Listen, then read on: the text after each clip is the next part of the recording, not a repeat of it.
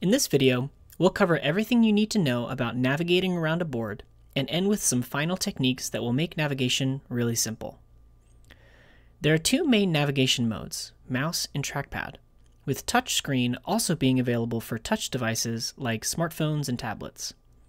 The correct mode should be detected automatically for you, but if it's not, you can manually switch in the board settings. Using a trackpad is fairly natural for most users. Move through the board by sliding two fingers across the trackpad and zoom in and out through pinching. If you want a bit more control when zooming, you can hold Command or Control and slide your two fingers across the trackpad. For a reminder of the available gestures, you can again go to the board settings. Now let's talk about mouse navigation.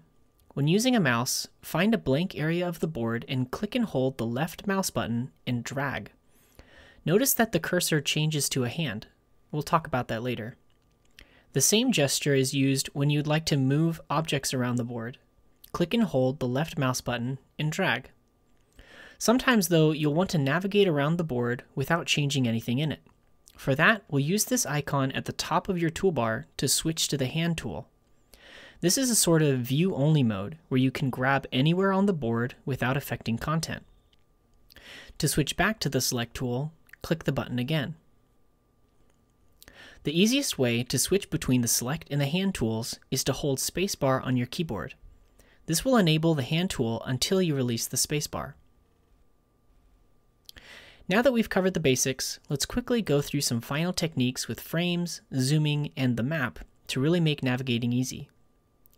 If a board contains frames, you can access the frames list to quickly move through different sections of the board.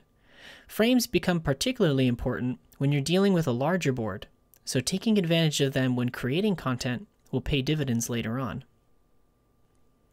When it comes to zooming, your current zoom percentage is displayed for you, and if you click it, it will zoom you into 100%.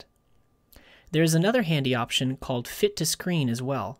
This will bring you to a zoom level in which you can see everything in the board. Last but not least is the map. You can toggle the map display by clicking on its icon or pressing M on your keyboard.